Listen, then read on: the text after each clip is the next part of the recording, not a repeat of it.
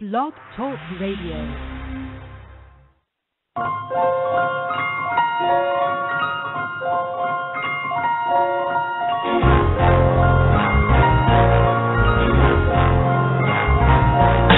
Your holy book inspire hate, despair, and drama. If your God does love you, I hope you make him wear a condom.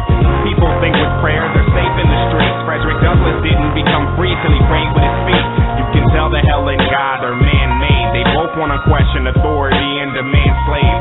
And any incarnation of slavery is not good. So from here we can deduce Stockholm Syndrome is not hood. But it gets deeper than this, especially when people get pissed. When you point out their deity's nature and even intent. But I'll never worship anything with evil in it, especially something who allows evil to even exist. I don't give a shit if he created me. That don't give him the right to commit genocide with pride and act crazily. His abuse and neglected claim is crooked business. This was Cali, DCFS, but it came and took his kids. Belief is so important that if you don't, you go to hell. Without the type of proof you need in court to avoid a jail. Give me the gas can and send me. I don't need the draws, all because I can't fathom how your God doesn't need a call out you, but this looks like an...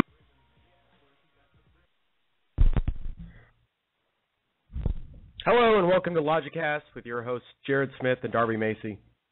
Logicast is a weekly call-in radio show. We choose one topic per week pertains to politics, science, skepticism, religion, philosophy, history, etc. Our call-in number is 347-215-8862. Real quick, want to give a shout-out to our promoters on Facebook and Twitter, Republican God, Atheism Resource. So this week we're going to be interviewing Peter Boghossian, author of A Manual for Creating Atheists, who has taken time out of his busy schedule during the summer to do this interview. So, real quick, just because it's been all over Facebook, Twitter, and pretty much all over the news regarding Robin Williams' death, I don't really have a lot to say about the topic. I discussed it on my Facebook page, and the only thing that I would say is that if you or someone you know is feeling suicidal, it's not a catch-all fix, but at least try and find yourself some help. And there are a lot of resources out there dedicated to that. So, getting right to it, Peter, can you hear me? I can indeed. Thanks for having me on. Yeah, sure thing. We're very excited, very happy that you could come and join us. Oh, well, thanks. I appreciate that. So Darby has a bunch of questions she's going to ask, and then Sure. I'm going to kind of follow up with a couple things. So, Sure. Darby, go for it. And Okay. Hi, Darby. Did you guys read the book? Yes. Awesome. Yes. That makes this so much more fun and engaging and better. Thank you. Sure. Do people actually yeah. interview you that haven't read the book, by the way? I just wanted to ask that real quick. Yeah, more often than not, actually. I mean, at least initially it used to happen quite frequently, much to my astonishment, that people would interview me and they hadn't read the book. And I don't really know, so I would say something and they'd say, like, what do you mean? And I guess, all right. What do you mean, what do I mean? I spent 50 pages on that. So, yeah, but it helps the conversation if two folks are on the same page. So thank you. Did you like the book? I'm not fishing. I'm genuinely curious. I really enjoyed the book. I've actually read it twice, so. Oh, wow. I'm a big fan. You really have read the book. Yeah. Okay. I like the book. Anything you want. Cool. Well, thanks. Yeah, no, I have been meaning to read the book for about a month now, and when Darby told me that she had this idea that she wanted to ask you if you would like to be interviewed by us, I was sort of put into panic mode because I actually finished the book about 45 minutes ago, so it's still fresh in my head.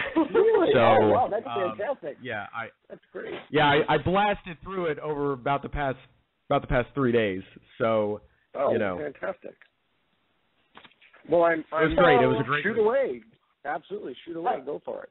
Okay, cool. I'd like to, in case people are listening who haven't read it, it's called A Manual for Creating Atheists. And what I really like about what you said regarding the title is that you would have rather named it Street Epistemology, but I'm sure your publisher and agent didn't think that would fly off the shelves. But that's really what is so interesting about it, because there are plenty of books on, there are a lot of great books on atheism and on critical thinking, but the focus on epistemology is what I found so interesting. So for anyone listening, epistemology in a very simple way just means how you know what you know, or the study of knowledge. And you advocate going for explaining to people or trying to talk people out of faith because it's an unreliable epistemology. And I really kind of like that idea because, what you say in there about, when you attack God or religion to somebody, what you're really attacking is their youth group or their pastor that they love or their, the Christmas mass that they've enjoyed with their family. And I don't know, I find that a way better way to sort of go about it. Do you want to say something about that? Because I find that sort of useful. No, I think you put your finger right on it. You talk about how people know what they know, and you stick to that. And talking about God just either makes people defensive. While it's fun, it is fun.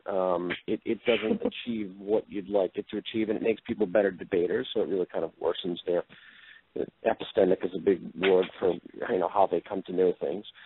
Because then they have just writing a paper about this now. Just right before I called you.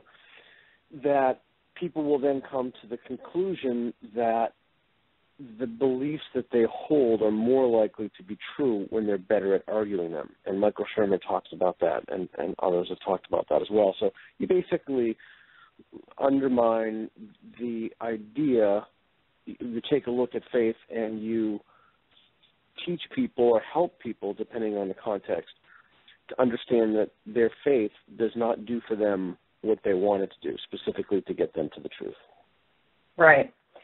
And while we're on it, you start off defining terms. Jared and I do admin work on a page on Facebook called Atheism Resource. It's also a critical thinking skepticism page. And both of us have learned over the years that it's critically important to define terms at the beginning of any conversation, because you may be talking about two entirely different things if you don't get specific about what you're talking about.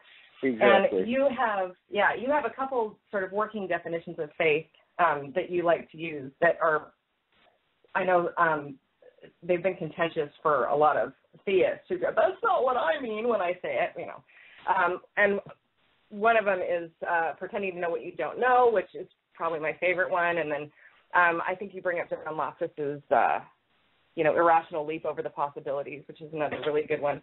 But I also like how you sort of disambiguate faith from hope and trust and remind people that it's a good idea to not mix those up in common speech because they don't mean the same thing. Yeah, and I have a prediction. I'm going to make a prediction to you. It's a bold and seemingly arrogant prediction, but I'm going to make it anyway. I think that you're going to see the rise of trust and the word trust, and I think you're going to see Christians more and more shy away from faith, and I think you're going to see Christians almost exclusively talk about having confidence in the promise of Jesus. I think they're going to change their language. I think that's what we haven't gotten into this yet in our discussion, but I think that's one way that the faith virus morphs itself into people's cognitive architecture. I think that's the software. That's the way that people can maintain the belief when they realize that faith is flimsy and they can't do what they want to do. So they'll switch from the word faith to the word trust, which, if you don't think about this stuff a lot, you say, well, what's the big deal? It's just a word. Well, words matter. Words are incredibly important. Yeah, I'm trained in writing, so I'm it's crucial that people use words the way they mean them, especially when it comes to large issues like this. And sort of sweeping, that people use faith as a way of, I've been amazed at the different ways that people have sort of hacked at it. When you say something, you say, well, it's this, well, it's belief without sufficient evidence is what I sometimes say to people. And they get so prickly about that because they want it to be something else or sound a lot different. It's sort of like they've already arrived there and they go backwards to. Go ahead. No, you're 100% right. So if they, in effect, I was just having a conversation with a Christian about this. So if the idea is that there is evidence for your faith, then I don't understand why I'm not the poster child of fundamentalists, of every stripe of Christian, every flavor, every denomination. Excuse me. So that's one of the messages that I advocate. It's formulating your belief on the basis of evidence. And if there's sufficient evidence, then you should have me in every single mega church, every church in the country. Sure. Why are so many people so upset? We don't have to talk about, really, we don't have to talk about God or the Synoptic Gospels. We can totally just talk about how it's important and why. How does one go about doing that and why that's important? And if Christians truly, truly believed that, then there would be I should be their poster boy. Yeah. If the evidence is there and, Yeah, but they don't believe it, and that's why they're pretending to know something they don't know. They know that there's insufficient evidence to warrant belief, right? They know that they don't have enough evidence, but faith is the thing that keeps them believing anyway. And we don't have to talk about the consequences of this. We can just keep it to the shift to what's occurring now. Why would the message believe on the basis of evidence be so offensive to people or so demeaning to people or so why would that rub them the wrong way?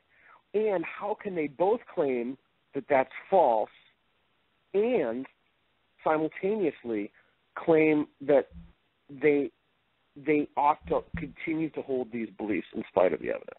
You can't. You just can't have both of those things. You can have one of those things, but you can't have both of those things. So let me interject here real quick, Peter, because there are a couple of questions I have. I'm going to ask this one just because we're on the subject. In your book, and I've been doing this for a long time, by the way. Arguing. I don't have the philosophical backgrounds like you do. A lot of the points in your book, I was like, I already do that. I didn't have sort of an explanation for why I did that or what the actual process or procedure was for it. I come from the IT world, so but you talk about talk about not arguing against the existence of God and instead focusing on faith. It's really, really a big part of your book.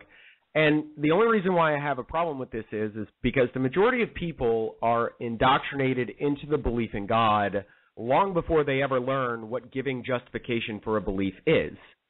So if we start from that position and work our way back, you could disengage someone from faith and maybe even in a specific God, but you don't necessarily disengage them from the belief in a higher power. In fact, a few studies have surfaced recently which show that millennials are actually less likely to be religious, but more willing to hold on to belief in a higher power, among other supernatural, superstitious bullshit kind of things. And it seems like your book takes the position that faith is a primary issue and not the indoctrination that convinces impressionable minds. And instead of using the word faith, these people, the millennials who, believe in this nonsense, at least in my experience, will substitute it with the word supernatural because the former has been kind of co-opted by religion and the latter has been co-opted by woo doctors like Chopra.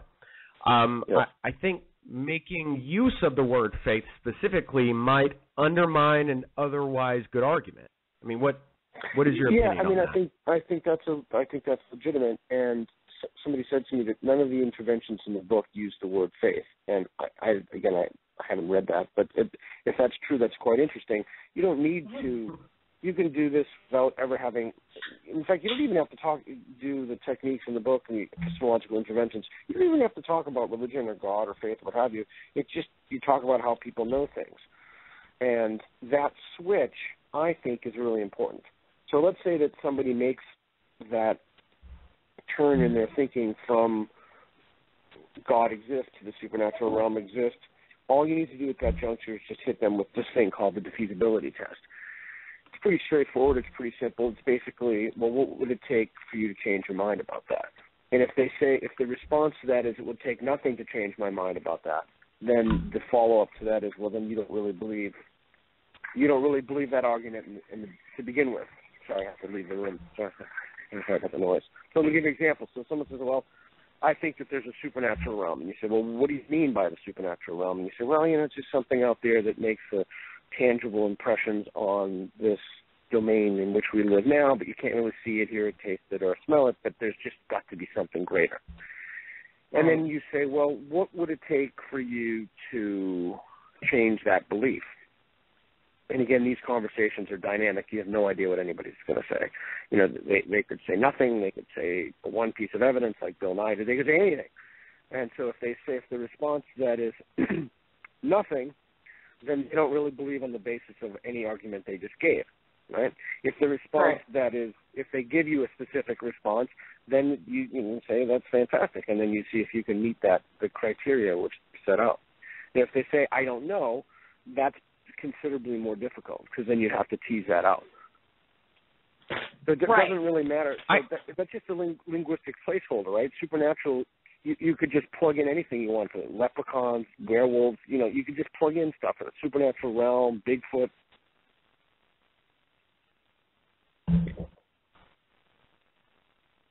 Oops. Hello? Hi. Yeah, did we lose you? Okay.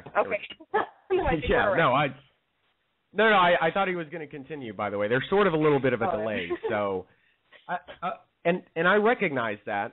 By the way, with everything that you said, I pretty much agree. I take the same approach with regard to the question I always ask people before I get into an argument with them regarding their beliefs is there anything that I can say to you that would convince you that you could be wrong? Not that you are wrong, but that you could be wrong. And that's right. And right, exactly. So this is really important. And if they say no, what do you say? In my experience, if they say no, then the conversation's kind of over. And the reason why is that's because when the conversation begins. Those are excellent conversations. Cool, I want to hear this. I do too. Go ahead.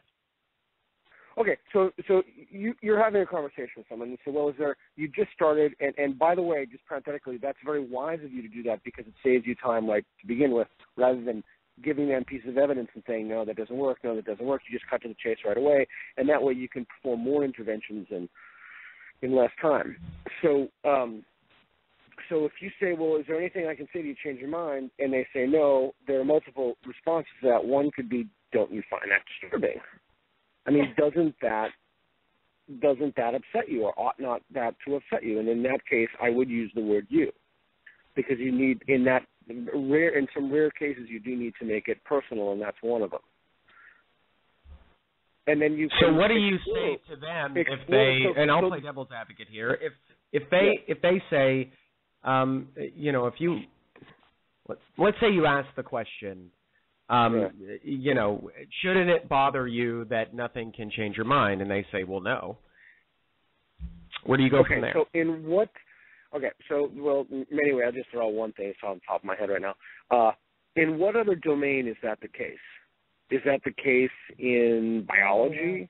Is that the case in, playing a musical instrument? Is that the case in jiu-jitsu? Is that the case in writing? That is not the case in anything else in your life.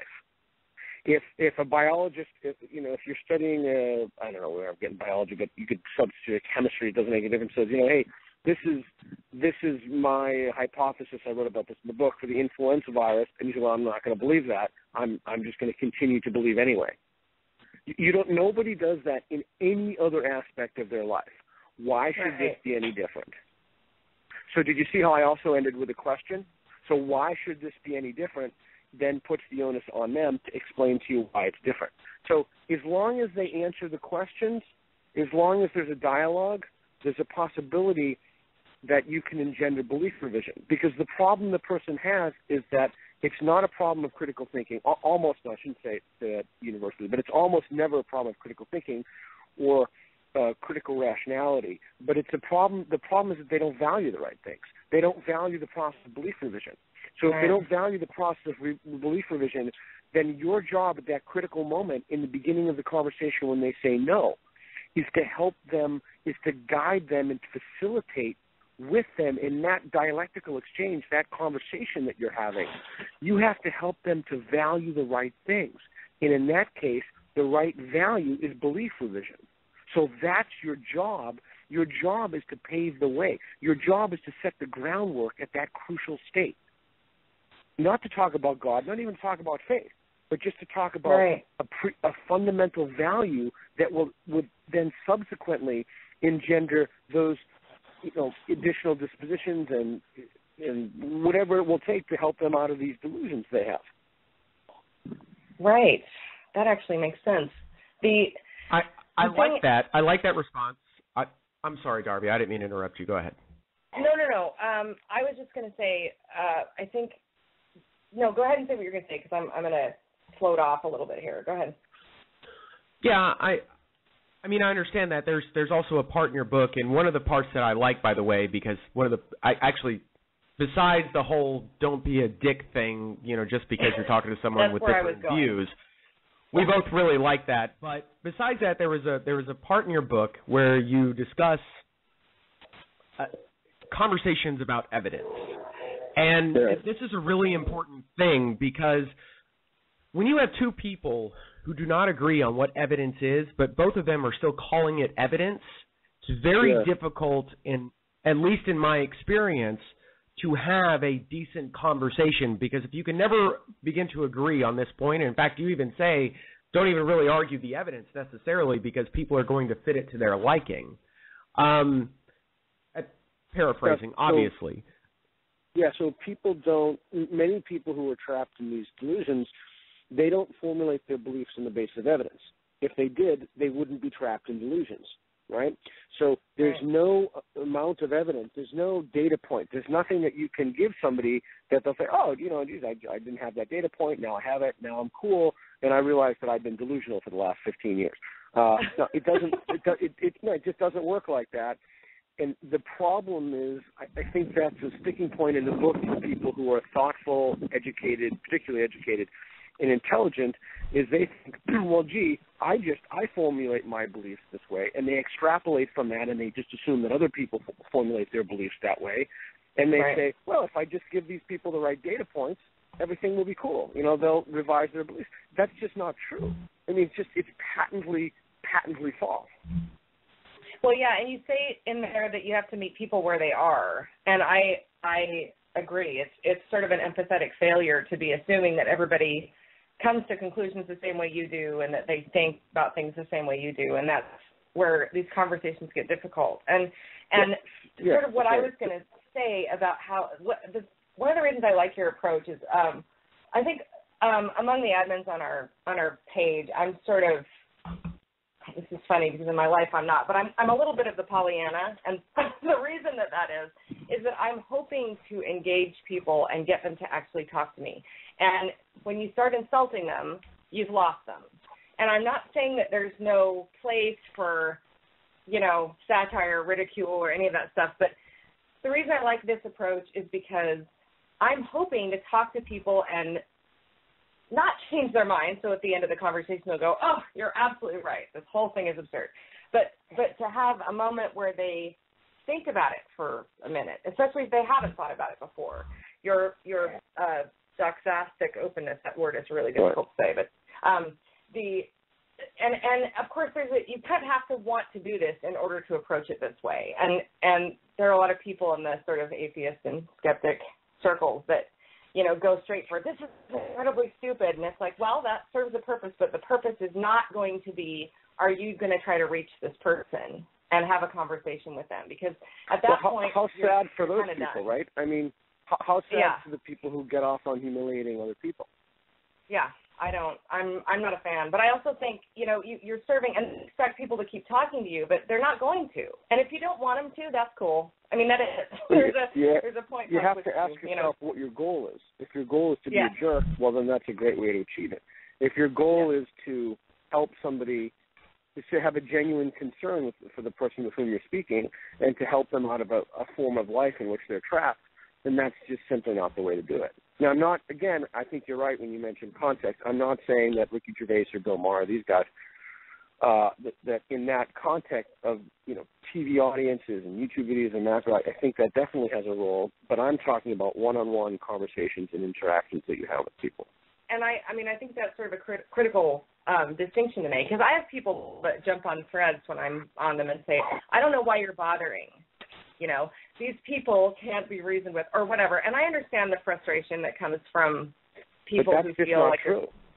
No, that's it's not true at all. And I say these people, you're surrounded right now by atheists in the community. It's empirically false. People have talked out of faith traditions all the time. Yes, they are. And most people on our page used to be believers. Some of them were fervent believers. And so, and oftentimes, not only are they talked out of one belief system, they're talked into another belief system that might even be contradictory to their former belief system. So, people's minds are most certainly malleable. That was in your book, actually, I think. I think I ripped that directly from your book. Yes. It's a beautiful point, by the way. Well, thank you. So and part of that, I think, one of the things I really enjoyed in there is when you were transcribing some of the interactions you had with people, and I can hear them getting defensive, and all of us run into this, and I really try to diffuse that as best I can, but I think employing the Socratic method is so useful there, and I don't think I've done that enough, and I have sort of tried to incorporate that because, I remember one guy said to you, I think, what are you trying to say? And you said to him, I'm actually not saying anything, and you weren't. It wasn't some sort of, semantic trick. You really weren't. Right. You were just asking him questions, and I can see, I can hear people, they step back a little bit from this defensive posture and actually answer the question or actually listen if you are not saying, well, this and this and this is wrong, and that's what I think, and then pause, Yeah, and the best way to facilitate that, and by that I mean you pulled a line from the book, to not invoke someone's defensive posture is to see that in yourself. You have to model the behavior that you want to emulate. So if you want to be kind and compassionate and you want to engender those dispositions in people, belief revision, then that's what you have to do. And so being frustrated, being angry, all of those things are counterproductive. They don't get you towards the goal of really genuinely helping people. Right. Look, no, part of the problem is that these people of faith have been raised in these communities, like you said, their whole lives. They're terrified. They're scared. They're not lonely because they have their friends who share in their delusions with them. Right. But they really are trapped into a form of life. And you can not you, but one can continue to be a jerk and attempt to humiliate them or ridicule them for what they believe. Or you can try to have a genuine conversation with someone and be willing to acknowledge if somebody knows something you don't know, that you don't know what it is. Because I talk to people all the time. They have more knowledge than I do. That's not artificial humility. That's just the truth. No, so I agree. It happens to me all the time too. And the assumption that I understand, like I said, from especially people who live in very religious communities, and they feel like they're the only atheists there, and they kind of feel like they're always throwing, a defensive forearm out to what seems like. And so I understand it's easy to sort of jump and go, I don't want to deal with that, or this is incredibly stupid or whatever. But when people say, and unfortunately they do, all believers are A or B, or if you believe this, you're stupid, which I find that really actually pushes one of my very large buttons, because I just can't stand it when people say that. It's not true. And when they say it's what? When they say what exactly?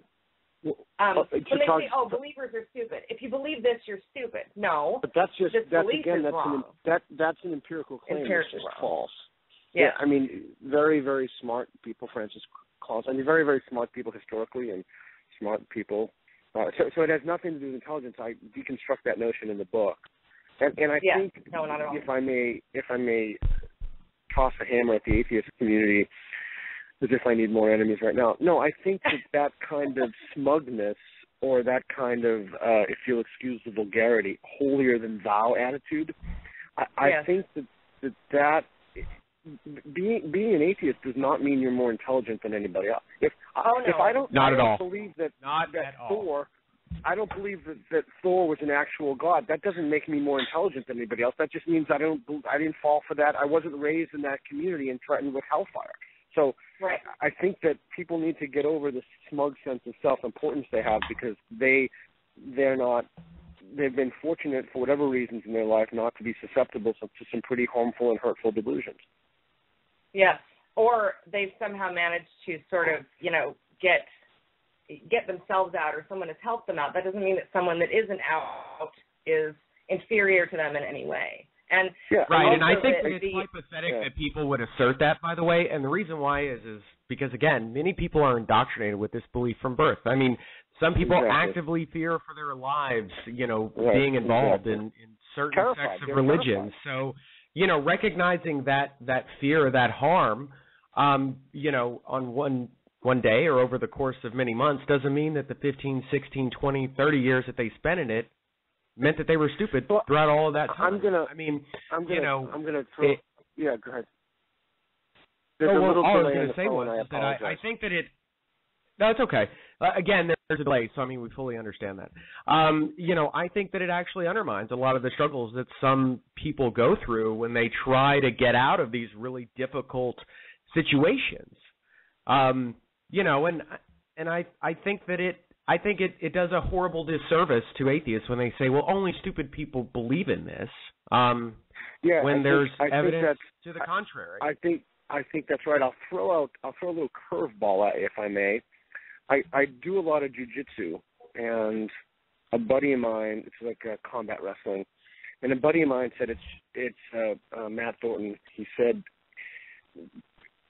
people roll the way that they roll. They wrestle the way their personalities are. He said that to me many years ago, and I found nothing to be more true than that. It's just it's fascinating. Who they are as people comes out. Their personalities come out when they engage. I think that's the same thing when people engage theists. Their personalities come out. I have often found when I'm speaking with theists, not rank-and-file believers who tend to be much more sincere and authentic than apologists who tend to be hell-bent, again, if you'll excuse that vulgarity, on winning and defeating, and they're always angry. There's anger in their voices, their chest. They have to hold this position. I think that those sorts of engagements tell us who we are as people. I mean, what kind of person do you want to be? Do you want to be the person who's just a jerk? If someone's in the other room and they're talking about you, it's much better that they say that you're a kind person than they say that you're a smart person. And so what kind of person do you want to be? Yeah, do you want to be the person who goes around and mocks and ridicules and dumps on theists? No, I mean, that tells you more about you than it does about them. And you need, if you're that type of person and you're listening to this, you just need to grow up. You need to get some maturity, and you need to grow up. Yeah, and this is probably a good place to talk about, because this comes up all the time, and you bring it up as well, and I've had this conversation with people many times. Somebody will post something on our site, and the comment threads will start, and people show up really angry and say, this is a personal attack, and it's some satirization of the flood story or whatever. It's personal in no way at all. And I can't count the number of times I've had to say to people, no one is being attacked. This is an idea. Beliefs and ideas are subject to scrutiny, ridicule, whatever, including mine. Again, read the book. Excellent. In the book, yes, you are absolutely correct. And the way to discern that, the litmus test for that is it an immutable characteristic? So many theists think that their faith is part of their identity. Now, we can bracket that and come back to it, but the litmus test for whether or not one should be able to level criticism or something is it an immutable characteristic of a person, or is it an idea? All ideas ought to be subject to criticism. If it is a characteristic that can't be changed, a wide nose or curly hair or light skin or eye color, then that's off the table. That ought not to be criticized. And so just with that simple, now people can disagree with that, but then we can have a substantive discussion about, what that means and the limits of that, et cetera. But again, you need to look at their reaction, because either because they don't believe it themselves and it's just a defensive reaction, or because they're just scared. They're scared. They right. don't, right? And so often many of the people who exhibit that reaction, in a sense they have to, because that reaction is the difference between the belief they have and the evidence they hold for the belief. In right. other words, that's what faith is. It picks up that slack right in that little space right there. So if they're assigning a confidence value to a belief, then it's higher than that which is warranted by the evidence. And someone calls them out on it, or they have to take some other posture. They have to be offended. They have to be outraged. They have to walk away. But if they assign beliefs in direct proportion to the evidence they have for those beliefs, they don't need to be any of those things. They just need to look at the evidence. Right. And then there's no discomfort because there's no, sort of clang of cognitive dissonance where they're going, oh, that doesn't make sense. Or, because then the defensive upset thing comes in and whatever. And usually when I say to people, because it was great to read that because I so believe that, and I've been kind of hacking at it. I usually say, people, I don't attack people. We don't attack right. people. And you say humans deserve dignity. I've said the same thing except I usually say respect. I respect human beings. And I often say to really angry, ranting theists that I absolutely respect their right to believe whatever they want as long as it doesn't hurt other people. And that's calmed down a huge number of people right there because their fear that I'm trying to make their religion illegal goes away, Yeah. And that seems to be really common. But you're right that people don't seem to understand that belief is they are not their belief. That is not them. Because, right. There's so many people who think, oh, no, that is just me, and what would I do without it? And then you can hear the fear starting to leak in there. And this is the part that really makes me, because you think about this fear being instilled into little people and telling them, if you don't believe this, you're going to burn for hell in eternity. Good night, and so you can hardly blame them for having that fear. I mean, the Pascal's wager comes into their head, and they think, oh, my gosh, what if I can't even think about this because what if I'm wrong, So you're right. So right, and I kind of want to jump in here on the topic of indoctrination, by the way, in the sense that most children at very young ages, I mean, it takes a while before you get to the point of, telling kids that if you don't believe this, that this visceral sort of hell exists. Normally it starts off with the kind of assertion. And by the way, religions, specifically Christianity and Islam, apparently is doing a pretty good job of it too, has kind of solidified the actual process of making sure that children start from the position of God exists to, to then eventually moving on to now there's a fear that you will have instilled in your heart if you don't believe in God. Exactly. And then it just kind of expounds from there. So, and that's all the more I kind of wanted to point that blame. Out. Yeah, that's all the more reason to eliminate blame and to be kind to people who have grown up with the fear of being tortured for eternity. I mean, it's a horrible thing to inflict on people. I mean, I think we all agree in this conversation that we need to be more civil and we need to treat people with kindness and respect, even though we don't respect their ideas, and we can be blunt and forthright about what those ideas are. The question then is, what's the best way to engage those ideas? And when I wrote a manual for Creating Atheists, that's what I put in. Like, what are the techniques and tools and tips and strategies that people can use to literally talk people out of faith and superstition and into reason? And by the way, that's my current project. I'm writing an app, and the app is, I'm telling you, it is epic. Nobody has ever done anything like this. There are these unbelievably massive dialogue trees that guide people through right and wrong answers when the theist says something, why they're right and wrong, how to dovetail them back. It's set up like the jiu-jitsu belt system, so there's white, blue, purple, brown, and black, and each level are increasing. Has increasingly difficult dialogue trees and content with hyper-specific arguments at brown belt, and more general arguments to its white belt. There's like video clips in it where people identify fallacies about God. I mean, it's just, this thing is just mind-blowingly epic. I have a whole team working on it. But anyway, though that is going to help people so they can practice on the app, if you will. So some people are very shy. Cool. So now that we all agree upon that we need to be more civil in our discourse, the next question is, we have the tools from the book, the Manual for Creating Atheists. We got that. We know this. She says this. We have examples of conversations. Now let's bump that up another notch. Yeah. I mean, it'd be great to have sort of an on-the-run thing on your phone that you can go, what do I do about that? Yeah, did so you say you're a game you're working on too? Yeah, I do. I'll finish that thought. It's not enough that we sitting around and piss and moan about it. The next thing we need to do is to take action on it. And so that's my invitation to folks is don't just read the book.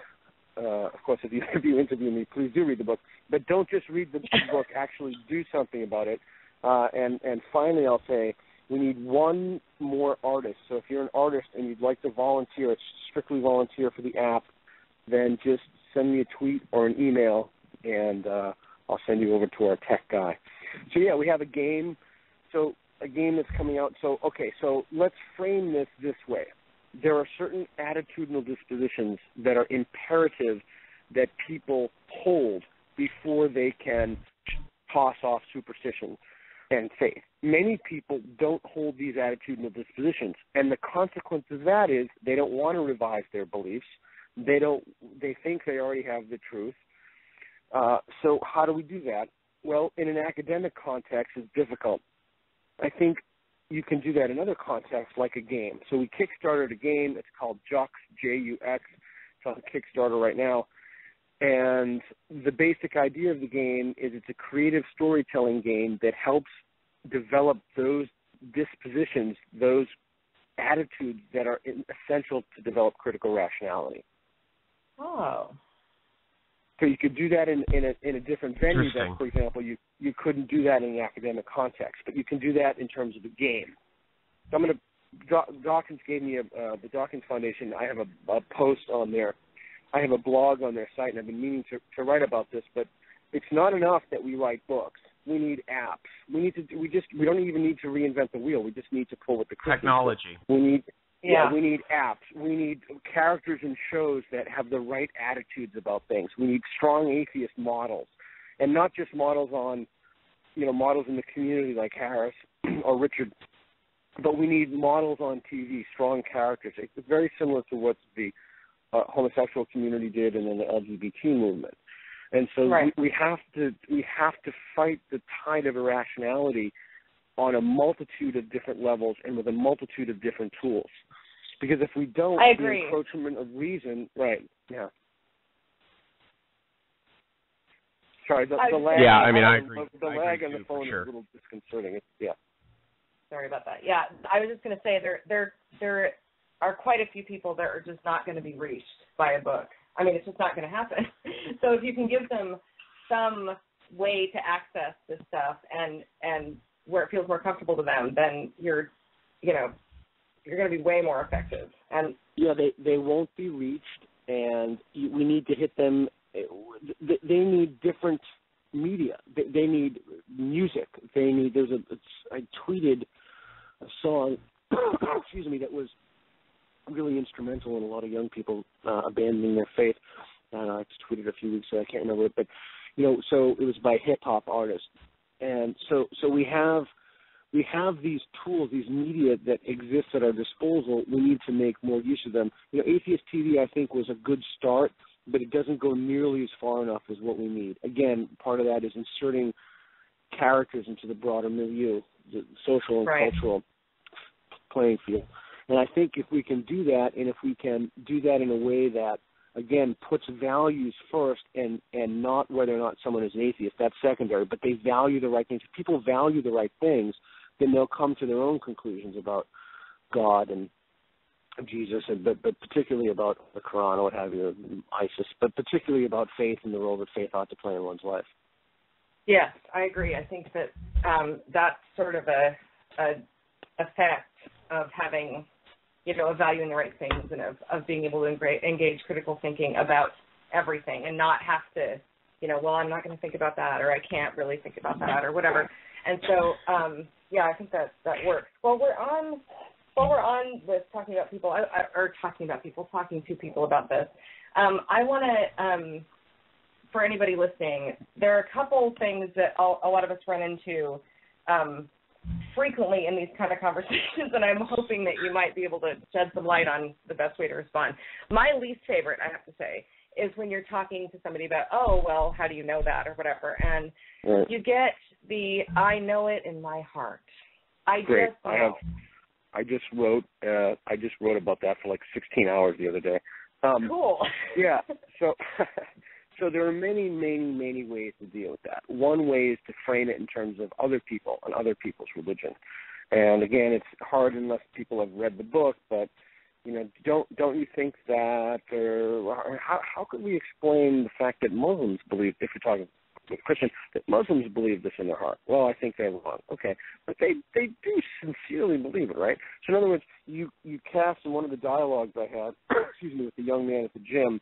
One of the dialogues I had is exactly about that, is that you help people reflect on their own beliefs by or through a discussion of other religious beliefs. And there are lots of things you can do. Have you ever felt really strongly about something and it turned out that your feelings didn't align with reality? Right. One time that happened to me very intensely. I thought I went out to dinner with my ex-girlfriend. I totally in love with her, and I thought she was going to, ask me to marry me or whatever. And she broke up with me over dinner. And so my feeling state, I know, right? So my feeling state didn't align with the reality of her feeling state, but yet I was just a total bombshell for me. So maybe helping people to understand or relate to the fact that they had those sorts of experiences, right? And how do they know that this experience is different? So. Yes. That's actually, I mean, I've tried to sort of, I've said that. I've heard people say, well, they may feel this, but there are many paths to the, they kind of get this idea that, like, everybody's really having the same feelings about the same God. Okay. Just to interject real quick, by the way, real quick. Part of that is actually wrapped in apologetics, and Peter, I'm sure you know this, that, the idea that our specific sect, our specific denomination, our specific belief system has the right one, specifically and especially inside of Christianity. I mean, it's completely ridiculous how ingrained that kind of is into their, sort of thought process, that there'll be this minority who actually has the right answer. So of course these other people are wrong because they're the ones who are most likely to follow false gods, not me. Right. Yeah, that's exactly correct. And so in those senses, I mean, those to me are always really interesting conversations, and they really don't take that long to dismantle. It depends on somebody's degree of closure and how much apologetics training they've had, and if they really do have a sincere truth, a sincere wish to find out what's true, which almost invariably, that's the famous Bertrand Russell quotation. It's not there's a difference between the wish to find out and the will to, I'm drawing a blank here, the will to find out versus the wish to, my buddy has a tattoo on his arm, wish to know, I can't remember something like that. But yeah, so all of those conversations. Again, when I wrote a manual for Creating Atheists, it wasn't like I pulled it out of the ether. I found out what worked, and I've been doing this stuff for over 25 years, and I found out what worked, and I put those conversations in. Frankly, you guys read the book, I put even the conversations in which I fail, and I failed a lot. I fail all the time. But it's the whole Steve Jobs, if you want to succeed, you have to double your failure rate. You just have to try. You have to. It can be born out of a bunch of things, a combination of a concern for humanity. I don't know if you guys have kids, but if you have kids, the desire to make the world better and to help people and make the world a little better when you leave it. And one of the ways that different people can make a different contribute to that in different ways. So I'm not saying that, look, I really sincerely hope that somebody comes out in a year or 2 years and it totally rewrites my whole book. They improve the techniques. They hone them down. Great. Truly nothing would make me happier. We have a problem, and the problem is that people have beliefs that are harmful to not only other people but harmful to themselves, and they've hurt a lot of people. And rather than everybody sitting around talking about how much they can't stand it, I think it's time that we do something about it. And there are many ways to do something. The Freedom from Religion Foundation does something about it. Boghossian have done something. I'm offering a solution. It's not the solution to this problem. I'm offering a solution to this problem, something that we can do to reclaim reason and rationality and help people value those things. And frankly, someone said to me, well, I don't want to do this. I can't stand that. Well, great. Then clean the oceans, right? Then plant a tree or something. I'm not saying that this is the only way that people can contribute to humanity, but that often you'll find that faith is one of the root problems. We don't have to worry about global warming in case the fundamental Jesus is coming back. Or we don't have to worry about this. Governor Perry praying for rain. Can you imagine that? The governor of the second most populous state praying for rain? Not only is that a national embarrassment. As a Texan, no, I can't believe it. So you guys in Texas? I'm in Seattle. Yes, well, I'm from Texas. She's near you. I'm in Texas. So this guy. People actually need water, and instead of sitting down and thinking about how we're going to get water to people, and build a duct or whatever. I don't have any idea. It's out of my field. I'm not a civil engineer, but this guy's praying for rain, right? So that kind of inactivity and false hope, because that's what prayer is. It's a false hope. Yeah, so by the way, just to interject here real quick, this has nothing. I'm sorry, Dar, but this has nothing to do with this conversation at all. But I do want to point out, by the way, that Texas uses millions of gallons of fresh water every single month for fracking, and I know this because I actually work for I'm an executive in a corporation that has oil and gas ties, and that actually has a company that is, an oil and gas company. And millions of gallons of water actually go to this literally every single month, and nobody bats an eyelash. So, it's kind of funny that Rick Perry would pray for rain instead of just telling these guys to stop using the fresh water and bring in salt water. But, anyway. That might be a good thing. Yeah, I just want to say something really quick before we get totally off the subject about, you said, how go ahead. You might fail or you feel like you fail. And I think this is another thing that I agreed with you in your book. And it's important that people, I think, not set their expectations too high. You actually don't know if you failed entirely, right? You say that a couple times, but I don't know. Something might have happened later. You can get through to somebody and don't realize it. Don't set some strange. I don't know of anybody who gets to the end of one conversation with a believer, and the believer has just abandoned every last belief and feels totally comfortable with it and shakes your hand and leaves. So, if I can get somebody to think about it or acknowledge a couple points, and then I just sort of, back off and try not to, crowd them too much at that point, I choose to see that as a success. Not a failure. Yeah, and imagine if we got enough people to use these techniques and help them, if the next day they got somebody else and they encountered them and it really got them thinking in a different way. I think the mistake that people make, and I think someone asked me about this on a podcast, aren't you afraid you'll make them worse? Actually, really? Come on. They believe in a talking snake and people rise from tombs, or Joseph Smith and the book Spectacle. They believe all this stuff, and you're going to make them worse? Like what?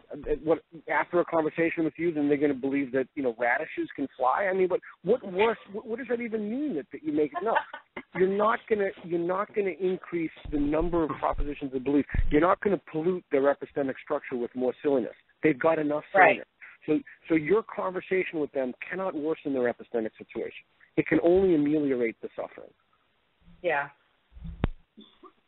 And that's to dovetail what we spoke about before, why you shouldn't ridicule people in these one-on-one engagements, because you've harmed them, because then they dig deeper into these delusions they already have. So not only, you mentioned doxastic openness, willingness, or this changing one's mind about something, not only do they not do that, but then they hunker down. So you've That's right. you've worsened their situation. Further entrenched. Yeah. Yeah. And then I got to take my daughter to dinner pretty soon, so I got to go. Okay, Jared, sorry. All right. You saying something? So no, it's fine. So we have about 5 minutes left. Peter, real quick, there was one question that I had for you tonight that I thought was really important. We did a whole episode on the historicity of Jesus, and we explained why David Fitzgerald and Richard Carrier were wrong and why the majority of historians disagreed with their position. Do you accept the historical consensus that Jesus was a real dude? Well, I've read Price. I know Carrier. I've read Bart Ehrman, obviously, and I don't think it's important. No, I don't think it makes one iota of difference. In all fairness, I didn't ask you whether or not it was important. I asked whether or not you agreed with the historical consensus. I'm not trying to be a dick. I mean, this is an important thing. I don't. I just think people get lost. It's kind of like the problem of evil. I think people get lost in those questions, and then the question becomes something other than what we should, not we, you and I, but other than what one should be talking about. But you can't be an academic. You can't be an academic in one hand, and then in the same dismiss academic consensus based on tangible, demonstrable evidence. I mean, it's a little bit contradictory, don't you think? I'll give you my opinion, and I'm offering this as a definitive, true explanation. I don't know. Sure. I don't know. There seems to be a consensus among scholars that there was a historical Jesus. I heard something interesting many years ago on NPR, in which, but again, I'm not a scholar of history, so I'm really the worst person to ask on that. I heard something about whether or not if Jesus was not an historical figure, if that would damage people's faith. And I just thought, like, wow. No, I don't think so at all. I think all three of us agree that would have no bearing on it. Yeah, so none of it. Yeah, I think that's right. The fundamentalists it might have a bearing on, but. Yeah. So I don't know. The direct answer to your question, I don't know if you pushed me into a corner and said, well, you have to take a stance, yes or no, is Jesus an historical figure? Yeah, he was. I'm with Bart Ehrman that there's a difference between historical claims and theological claims. And completely different. Yeah, the historical consensus. Yeah, no. Yeah, we lived with crucified. Right, that was it. Yeah. Right, exactly. Talk about the existence of a dude named Jesus, not any of his miracle claims. There were a couple parts in your book where I kind of sort of got the impression that you might, view it, like Richard Carrier and some of these other people who are in like this very super duper small percentage of historians similar to creationists on the side of biology. So it's not relevant to the topic. It was just something that we just talked about, so that's why. Oh yeah, sure. I don't. Yeah, my answer is I really don't know. And you're truly asking. It'd be like asking me about fracking and water in Texas. I don't have any idea. I don't really know. Well, Peter, I can't tell you how much I appreciate you coming on and talking to us. I really enjoyed it. I enjoyed your book. Indeed. I learned a lot from this conversation for sure. Oh, cool. Well, thanks. I appreciate you having me on. It's very kind of you to invite me and take some of your time to talk to me. And thanks for what you're doing. We're all trying to undo some of the damage that the faith virus has caused, and so I appreciate the contributions that you guys are making to make our community more sane and more rational. So thanks. All right, well, I look forward to the app. Peter Boghossian, A Manual for Creating Atheists. Pick it up at Amazon. And, Peter, we really do appreciate you coming on. My pleasure. You guys have a great night. All right. All right, thanks. You too. Yes, sir. You too. Yep. Take care.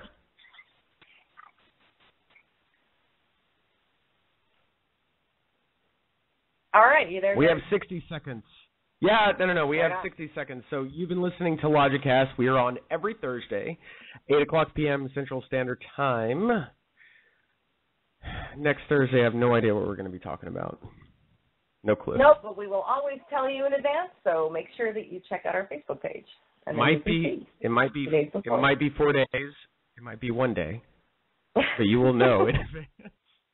So, all right. Good night, Darby. Good night.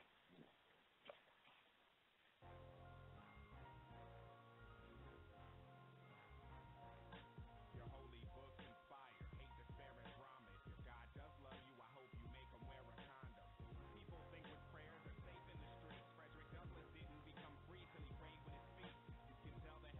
either man-made. They both want to question authority and demand slaves. And any incarnation of slavery is not good. So from here we can deduce Stockholm Syndrome is not hood.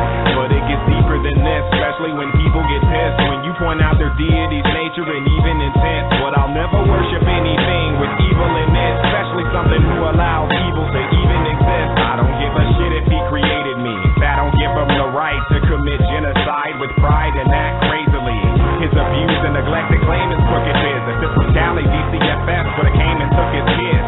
Belief is so important that if you don't, you go to hell. Without the type of proof you need in court to avoid a jail. Give me the gas can and send me. I don't need the draws all because I can't fathom how your God doesn't need a call. I don't know about you, what this looks like in prison then. Yeah. The worst is that the prisoners don't know that they're prisoners. Yeah. Even defend the tactics that they used to in prison then. You're a conquered mind, trying to conquer other minds. Spell it out. I don't know about you, what this looks like in prison then. Yeah. The worst is that the prisoners don't know that they're prisoners. Even defend the tactics that they used to in prison then. Another conquered mind, trying to conquer other minds. Religious freedom is an oxymoron. None of them books scare me. Not the Bible, not the Quran. This is the Islam, and it's fundamentalism. The day you release your women, I'll quit releasing venom. Until then, no amount of scientific contributions could ever excuse your hateful, chauvinistic institution. But here's the real reason I'm not a Muslim.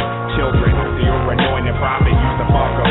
Listen, Muhammad was taking children as wives. One he married at 6 and consummated at 9. He was somewhere in his 50s trying to get in and draw. She wasn't even 10 yet, still playing with dolls. So they try to hit me with the older times were different, rationalizing atrocities. Now you sound like Christians. I charge the views on women as sickening.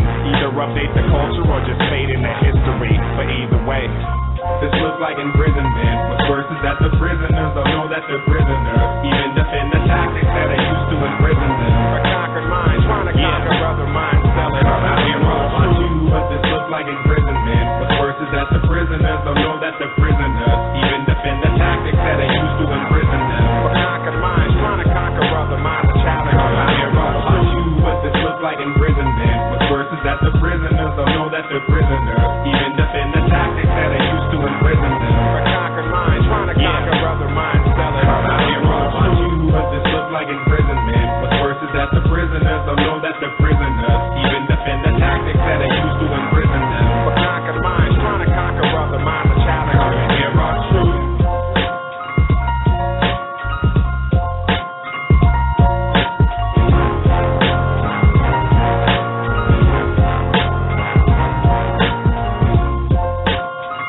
When it comes to speak about women in Islam, now I am free, but I cannot forget my niece. She was forced to marry her cousin when she was 10. He was over 40. Her marriage was valid and legalized under the Islamic Sharia because Muhammad, the Prophet of Islam, married his second wife when she was 6. He was over 50.